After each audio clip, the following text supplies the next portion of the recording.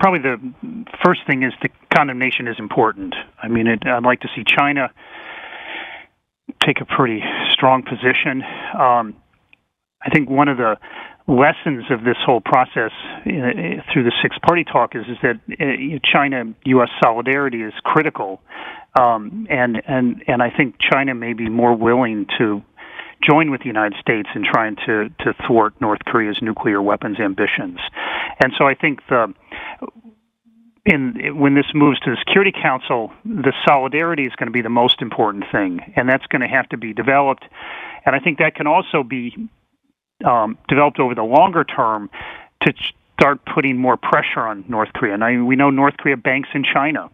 Well, if China goes along, the financial sanctions can hurt North Korea deeply. We know North Korea buys a lot of things in China for all kinds of military programs and its nuclear weapons programs. If China would enforce UN Security Council resolutions, its own trade control laws, invest in finding out what North Korea is doing, it could cause serious damage to North Koreans' ability to outfit many programs. So I think, again, I think in this case, working with China, establishing kind of unanimity is going to be very important. And I think China is shifting. I think they are starting to see that they can pressurize North Korea, and it won't collapse the North Korean state, which is their biggest fear. And so I think we'll see how that develops. But I think that's certainly, from my point of view, an important way forward. So I think that it is very clear that up to this point, China and the United States, while they have the common goal of a denuclearized Korean Peninsula, the priorities are different. And up to this point, for China, it has been to avoid collapse and to increase stability. So I think there's some intense discussion going on in China about whether they hold on to their traditional view of what North Korea, or whether they should change it or not. That being said, while China is a necessary piece to this, it cannot solve it on its own. And I think this is what David was talking about. I think to this point, I think it's safe to say that the United States, South Korea, and Japan on one hand have been on a slightly different page from China on the other. And so what's happening is that pressure on the front end is coming through China, through the Chinese border, literally through the back end. And so I think what has to happen is really China and the United States, South Korea and Japan really being on the same page and talking about a coordinated strategy.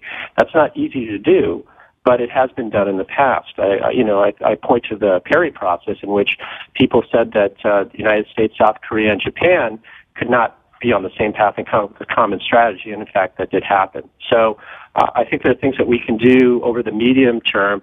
The short term are the new normal things of condemnation and stepping up pressure in different ways. I think the financial sanctions have shown that they can be very effective.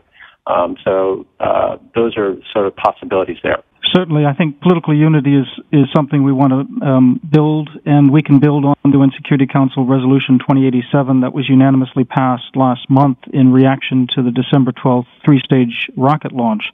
So that's a good thing to build on. We, in that resolution, promised the world that there would be harsher reactions to the next provocation, especially hinting at a nuclear test. Now that nuclear test has occurred, we have to make sure that wasn't an empty threat.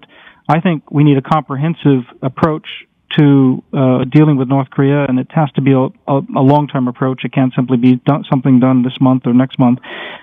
It requires both military and non-military measures, and it requires both pressure and incentives. On the military side, we need to go ahead and reinforce the defensive mechanisms with especially our South Korean ally. At the same time, we need to make sure that U.S. forces in Korea and the U.S.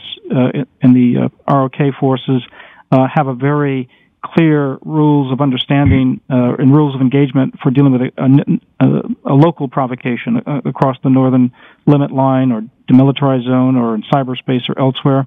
The two countries have been working very assiduously on that. That needs to be embedded in a more regional discussion on these military measures as well with Japan, but also with China, Russia, and others. On the non-military side, we need to think about exactly these kind of targeted financial measures that were picked up in this latest UN Security Council resolution and aimed at the space launch sort of organization and scientists.